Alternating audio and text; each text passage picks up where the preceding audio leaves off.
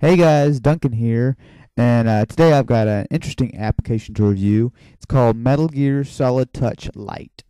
Now, as most of you will know, the paid version of this has been out for a few weeks now, but between the price and I just decided to hold out for a while just to see maybe the price go down or something. But this morning, a light version came out for it, and I've got to say I'm pretty impressed. Light version features some, first of all, fantastic gameplay. At first I was really iffy about why isn't it a real third person shooter or first person shooter or whatever, but while it would be nice to move around and everything, basically it's almost like I mean, just in theory, it's like just tapping on people and shooting. I mean, that doesn't sound like much fun, but between the graphics and the way that you do actually slightly move around a little bit and the way you're tapping, you're not really paying attention. You're basically just going bam, bam, bam, bam, bam. The light version is, I'll say, really quite short. I mean, you only have a couple of levels, and each level only lasts maybe a minute or two. But that being said, it still gives you enough time to figure out how it works, uh, figure out how everything works. It gives you a good tutorial at the beginning, and I've got to say it's quite a bit of fun. I mean, I blew through it. It probably took longer to download than it did to play through, but I don't know. I've got to say it was pretty good. As soon as you fire it up, you will just notice that it has just great, great, great music. Just a really epic score. I don't, I don't know. It's probably, I would imagine it's probably from the console games because I don't think they would do such good music just for this. But you as soon as you fire it up, you'll be like, wow, this is really cool. Um, the thing is, now one of my main downsides with it is that it's got a story. It definitely does have a story. Now, I'll be the first to admit I've never really played any of the Metal Gear games for Xbox or PlayStation or anything, so I don't really know much about it behind the story. But um, it's got a story, and what it is it shows the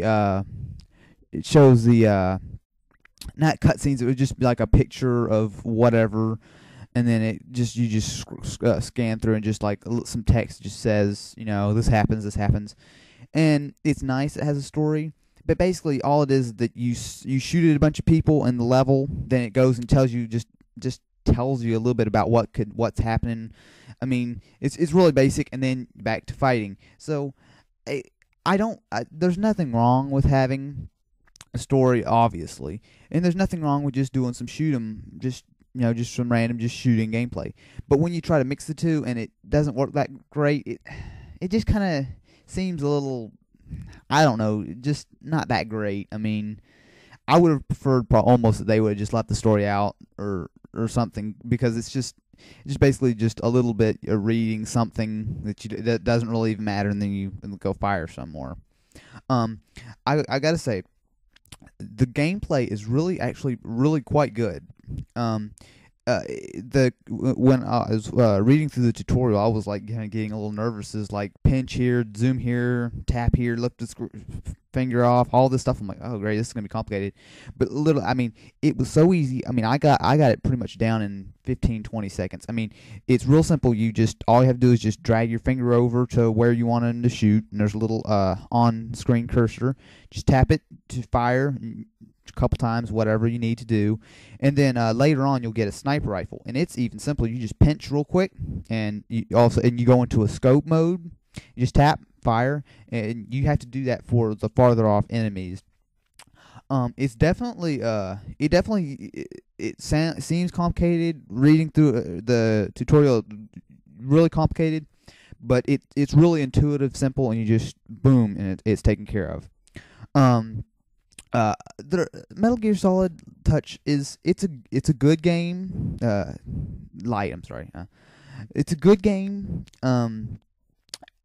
If you've thought that you might like the paid version, go ahead, definitely pick this up. It's a big file. I think it's took me. I've got a decent connection. It took me about 15 minutes to download it. Um, it's a fun way to try it. Definitely if you were considering buying the paid version, definitely pick this up, try it. As for me, I don't think the paid version. I believe right now it's $8. I don't think the Lite version didn't impress me enough to spend $8 on it, but I don't know. It definitely got me thinking because it has some really just fantastic graphics, some good gameplay. And it looks like, not knowing, of course, the full version, it looks like it could have some pretty good replay value. I mean, I've already played through the Lite version 3 times already, so. But yeah, so I would go ahead and have to give this application a solid 7.5 out of 10.